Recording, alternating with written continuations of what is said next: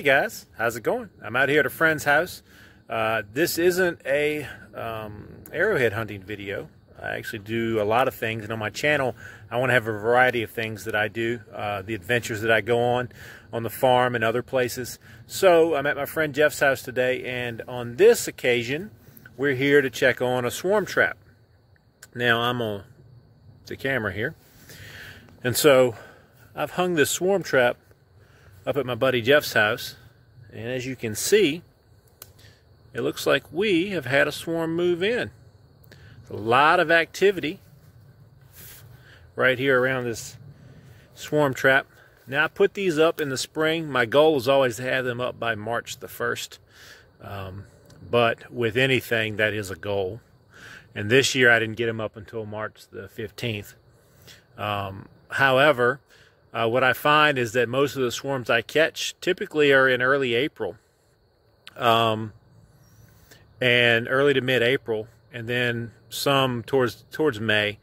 But this one moved in about a week ago when Jeff notified me, and he said he was seeing a lot of activity. And I told him what to look for is you look for bees flying in with pollen.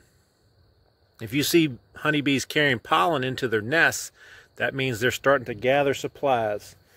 And the pollen is the protein, and the nectar is the carbohydrates that they use to feed themselves and their growing little larvae. And so it looks like we've got a swarm here. So that's pretty cool. Now, these boxes are built out of plywood, and on the top you can see it's stapled around. That is aluminum. It's the type of aluminum that you would put on like the fascia of a house when you aluminum wrap your metal wrap your windows or door frames, exterior stuff. So I've had some left over from some construction jobs, and I use that on the tops of my swarm traps. Now these are 5 frames, a 5-frame swarm trap, and there's about 6 or 7 inches below the frames of extra room, because what swarms are looking for a lot of times is room to grow. And so I have my 5 frames, and what I do with those 5 frames, and I'll show you in a later video, but with those 5 frames, what I do is I put 2 or 3 frames of old comb in these swarm traps, and then 2 to 3, depending on the ratio, 2 or 3 empty frames that they can build on. Because when these guys swarm, they are ready to start building when they get there. Sometimes they'll start building comb wherever the swarm lands before they find a home. So they're ready to go, ready to start laying eggs, and the queen is anyway. And they're full of honey before they leave their original house and start looking for a new one.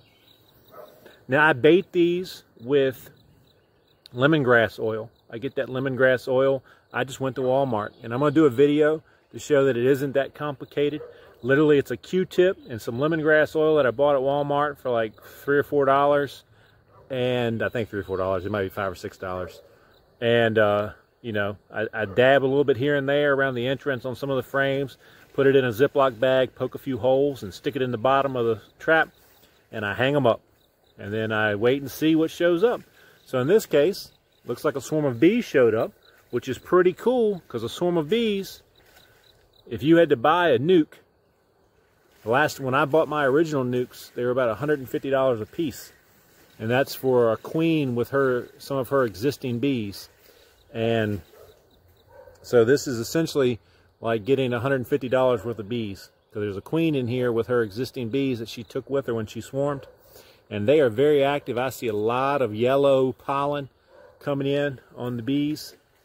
On those legs, they are full, and they are flying in and out. You can see them.